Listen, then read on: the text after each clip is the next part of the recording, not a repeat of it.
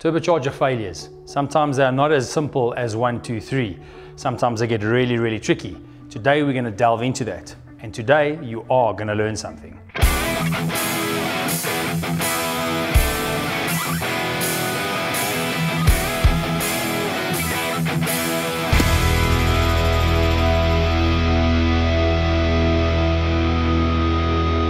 Hello everybody, welcome back. Another YouTube video for you guys. This is going to be a slightly technical one. It's a tricky technical one. We've got a client that sent us a failure and asked us to outline what the cause of failure or the failure mechanism was. I'm not going to say what the turbocharger is or what vehicle it comes off for various reasons. However, it is a failure that has started happening on a fleet of vehicles, and it was a little bit on the tricky side for the client to work out exactly what the cause of failure was. So we're going to go into the specific failure, and we're going to start talking about various things relating to this specific failure. But to start off with, turbocharger failures can be generally categorized into 4 main categories, otherwise known as the 4 big killers of turbochargers. So one would be lack of lubrication, one would be oil contamination, one would be excessive operating conditions, and one would be foreign object damage. Those are the 4 main causes of turbocharger failures. However, you get 2, 3, and up to 4 stage failures where you get a knock-on effect depending on where or what the failure mechanism, the onset of the failure is or was. So without further ado and without going too technical on the intro, let's delve into the actual failure that we're here to talk about today. Right guys, so here's the core assembly of the failed turbocharger, and I have a separate compressor wheel with a progressive onset of the same turbocharger model and make, but obviously from a different turbo. So we've got a number of these vehicles that are basically suffering the same failure, and the guys are unable to pinpoint exactly what the problem is. So the first most obvious thing is in the bearing system. Remember, that's axial play, that's radial play. So there's no excessive axial play. In actual fact, there's hardly anything. And there's no excessive radial play on this rotating assembly either. This turbocharger hasn't been disassembled. So the bearing system seems to be intact. However, one of the blades has been bent backwards on the compressor wheel over there. Now, we've had a discussion with one of the other subscribers a while back where a question was asked about whether or not a blade on a compressor is able to be bent backwards from normal operation. And I can confirm 100% no, it's not possible. There would normally have to be impact onto the leading edge of the blade. This is the leading edge of the compressor wheel blade as it turns in that direction, clockwise direction, while looking at the blade. That is the leading edge of the blade there. So in order for a blade to bend backwards like this, there would normally, note I say the word normally, have to be some form of impact damage on the leading edge of this blade in order for it to be forced backwards. The reason I say that is if you have a look at the angle of the blades, which I'll show you in a second, the angle of the actual leading edge of those blades in its direction of rotation is so sharp that it's almost impossible for that blade to basically just via airflow bend into the opposite direction. It's not going to happen, guys. The manufacturers have taken that into account. Even in extreme, exceptional overboost or cyclic overspeed situations, the vibrations induced on these blades would actually cause a cyclic fatigue failure where the blade would bend back and forth and eventually break off as opposed to bend. If the blade had gone and bent, then it would basically minimize the effects of the cyclic fatigue, or the fatigue based on cycles of the rotating compressor wheel. Have a look at the actual angle that I'm referring to. This is the angle in the line of the pen that I'm talking about. This specific turbocharger has bent a blade, and in some other cases where the problem hasn't been addressed, a tip of the blade is actually broken off, like this. In this specific case, you find that a tip of the blade is broken off. In most cases, you will find one of the 4 big killers associated with the tips of compressor wheel blades breaking off, and that would be excessive operating conditions, a cyclic overspeed. In other words, if you overboost or overspeed a rotating compressor wheel, you will find that the outside edges of the compressor blades will have the highest rim speed, and at the same time, the blade is at its thinnest at the edge of the outside diameter of the blade. At the same time, you will find that always during a cyclic overspeed, you will the first stage will be orange peel, which you will find at the back disc. It will start to generate something called orange peel. And if it's not addressed, the blade or blades would actually break off, just the tips. And the easiest way to explain this is with a holographic photograph. On your screen now, you will see a photograph of, or a holographic photograph of a rotating compressor wheel at speed, courtesy of Garrett or Honeywell. And you will notice the dark discolorations on the edges or the corners of each blade, which will indicate specifically vibration. Now, it's irrelevant whether or not the vibration induced into each blade is equal in size, but the fact of the matter is the holographic photograph indicates vibration induced into the blades during rotation. Now, if you exceed a certain rotating speed or rotational speed, you will find the blades will actually break off. That vibration is essentially bending of the blade, obviously in a minute amount, back and forth until such time that it creates a surface fracture on the actual blade, and then from that fracture, the fracture or the crack will propagate, spread along the grain boundary. This gets technical, so I'm going to keep it at a low level as far as I possibly can. It will actually spread across the grain boundary that the material is made of, and eventually the blade will actually break off.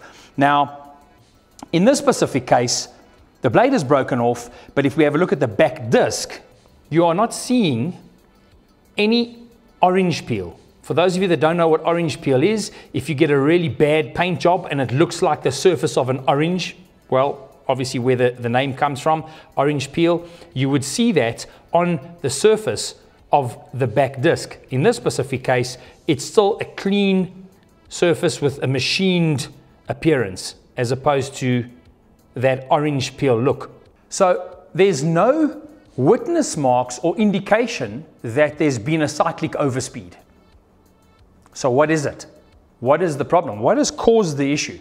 Well, what we've done is we use what we call a stereograph, which looks like a microscope, except it gives you a 3D feedback and it allows you to zoom in. Now, what we started looking for were signs behind the blade, and this is what we found. If you have a look at the design of the compressor wheel, which we'll put onto the screen shortly, you will see that it's a billet machined wheel. So the wheel is actually, the manufacturing process is they've taken a solid piece of aluminium and they've CNC machined the wheel, that piece of aluminium, into a wheel. But what they've used is a technique called point milling.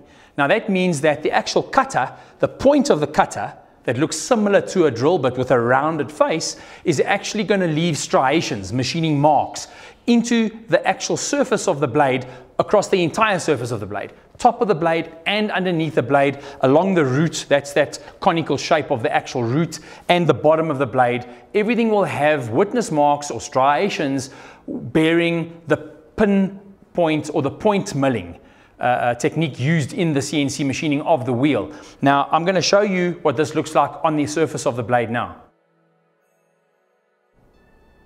And if you have a look underneath the blade, you will see that there's witness marks of the point milling, which are quite evident toward the root, the center of the blade. And as you come to the outside of the blade, you'll notice that they disappear. So here is a close-up of the underside of the blade that is bent. And you'll notice that the striations toward the root, the center of the wheel, are still quite visible as opposed to the striations closer to the outside. So what I've just shown you now underneath the blade is the pin or the point milling striations, machining marks, which are quite prominent closer to the root, the center of the blade, as opposed to the outside. Now, let's just do a quick calculation to put this into perspective for you, and then I will reveal to you what the actual cause or the onset failure mechanism of this specific failure is. So what I'm going to do now, guys, is I'm going to just take a vernier or caliper, as you guys call them overseas in the States, and I'm going to measure the inducer blade diameter. I want to just show you something. I'm going to measure the inducer size, which in this specific case is 36 millimeters. I'll put this like that so you can see it clearly in the camera. Now, we're going to do a little bit of maths. We're going to work out what the rolling diameter of this compressor wheel is for one revolution, and then we're going to multiply that by the speed that this turbocharger rotates at to calculate the rim speed in kilometers an hour. This is going to be quite interesting. So you take 36 millimeters times pi, which is 3.142, and you will get a diameter of 113 millimeters. Now that's 113 millimeters if you take a point on the table or on a piece of paper and you rotate the blade once back to the same point and then you measure that distance. Now I'm going to times that or multiply that by 120,000. That's what the rotating, normal operating rotational speed of this specific turbocharger is.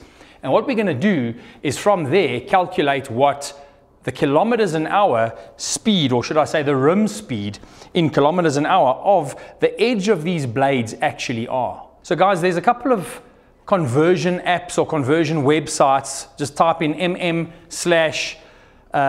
min minutes per minute to kilometers an hour, kmh, and you will find a conversion calculator on the actual web. Just type it in Google and you guys will pick it up. The rim speed of this specific turbocharger is 814 kilometers an hour. It's probably just, depending on the density, humidity, temperature, etc., is just under Mach 1. So you can understand it's almost breaking the speed of sound. Now let's delve a little bit more into the actual operating conditions, the environment that this specific turbocharger operates under. As most of you know, a turbocharger's compressor wheel is protected by only one thing, the air filter. So you have your air box with an air filter inside, the air gets drawn through the air filter, and the very next stop is the leading edge of the compressor wheel blades. Now, these blades are rotating at 120,000 RPM. We've just discovered that it's 814 kilometers an hour.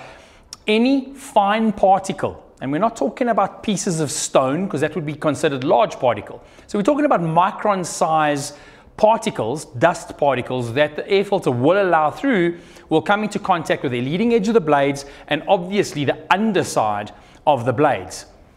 Now, it's important to note that any foreign body in particulate format or other, that's the key here, that comes into contact with these blades will erode, media blast. I say this in inverted commas because it's not actually media blasting, but the effects and the resultant surface finish under the blade is exactly the same as if you've gone and media blasted the wheel.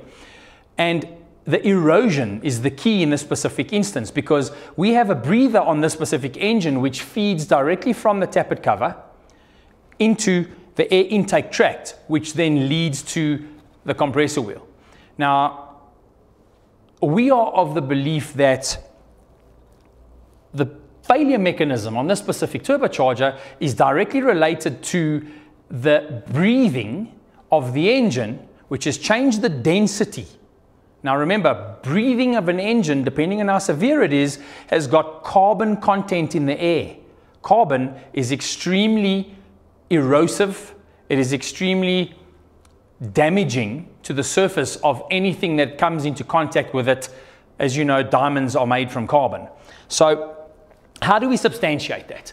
If we have a look at the surface of the compressor wheel, you'll find that in some cases you've got this black deposit on top of the wheel, but underneath it's clean.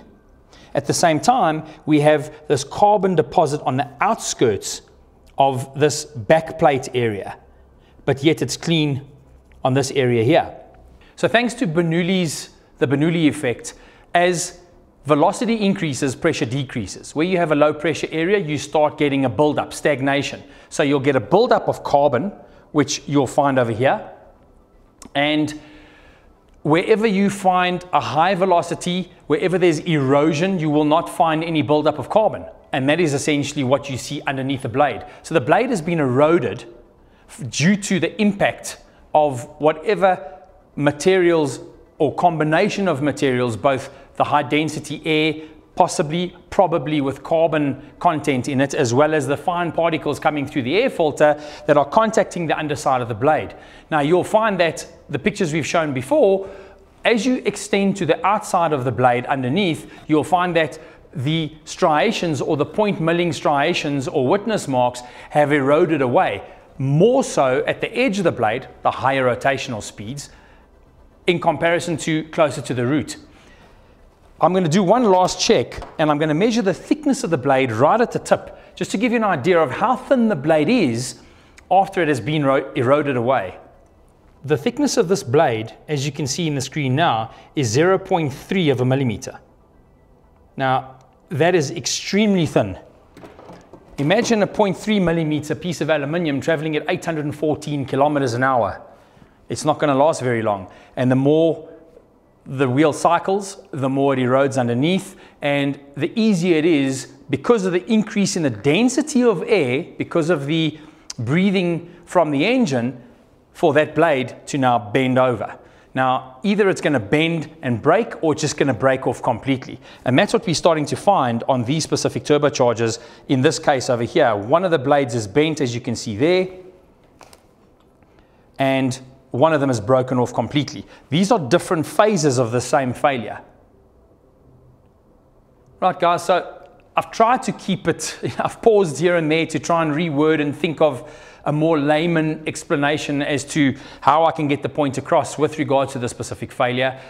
I hope it's been informative. I hope you guys have learned something. And if there are any questions, post them down below. I'm excited to see what you guys have got to say. If you have any questions, put them down below. Let's interact. Don't forget to subscribe, like, and we'll see you next time.